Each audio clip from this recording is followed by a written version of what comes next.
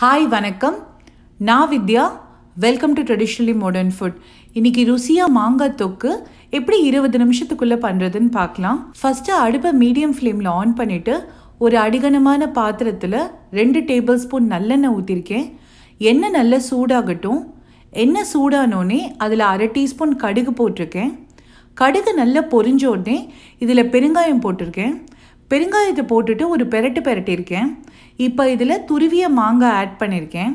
மாங்காய் போட்டுட்டு அடுப்பை லோ ஃப்ளேமில் வச்சுக்கலாம். நான் இன்னைக்கு ஒரு மாங்காயில் தோல் எடுத்துகிட்டு துருவி போட்டிருக்கேன்.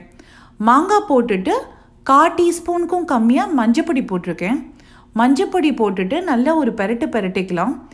மாங்காவை எண்ணெயில் நல்லா வதக்கிக்கலாம். ரொம்ப நேரம் வதக்கணும்னு அவசியம் இல்லை. ஒரு 2 நிமிஷம் வதக்கினா போதும்.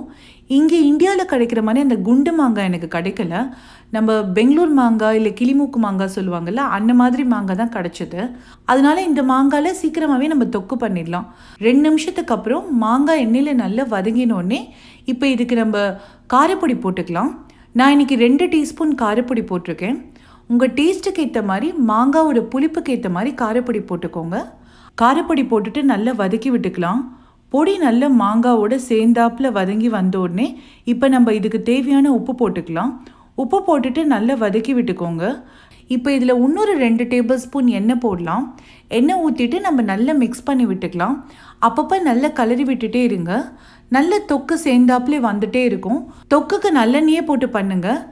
நல்லெண்ணெய் விட்டால் தான் ஊறுகாயெல்லாம் நல்ல 4 படம் நல்லா இருக்கும். டேஸ்ட்டும் நல்லா இருக்கும். கொஞ்ச நேரம் நல்லா வதக்கிட்டு கொஞ்ச நேரத்துக்கு அப்புறம் இன்னொரு டேபிள் ஸ்பூன் நல்லெண்ணெய் விட்டுக்கலாம். எண்ணெய் ஊற்றினோடனே நல்ல தொக்கை அப்பப்போ நல்லா வதக்கி விட்டுட்டே இருங்க. நல்லா வதக்கி விட மாங்காய் நல்லா சுருள வதங்கி தொக்கு நல்லா சேர்ந்தாப்பில் வரும். அப்பப்போ நல்லா வதக்கி விட்டுட்டே இருங்க. நம்ம தொக்குக்கு நிறைய எண்ணெய் போட்டிருக்கோம் கொஞ்சமாக.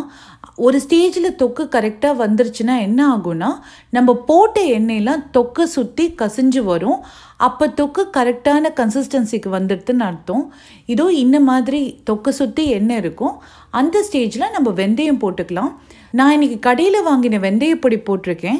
அதுக்கு பதிலாக வீட்டில் வெந்தயத்தை எண்ணெய் விடாமல் வதக்கிட்டு அரைச்சி அந்த பொடியை கூட போட்டுக்கலாம். கடைசியாக நம்ம 1 டேபிள் ஸ்பூன் நல்லெண்ணெய் போட்டுக்கலாம். நல்லெண்ணெய் போட்டுட்டு நல்லா மிக்ஸ் பண்ணிவிட்டு ஒரு 2-3 வதக்கிட்டு ஆஃப் பண்ணிங்கன்னா மாங்காய் தொக்கு ரெடி. தொக்கு நல்லா ஆறின உடனே ஒரு டப்பாவில் போட்டு வச்சுக்கோங்க.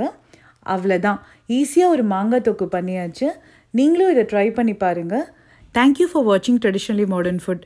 இந்த வீடியோ உங்களுக்கு பிடிச்சதுன்னா லைக் பண்ணி ஷேர் பண்ணி சேனலை சப்ஸ்கிரைப் பண்ணிவிடுங்க. தேங்க்யூ.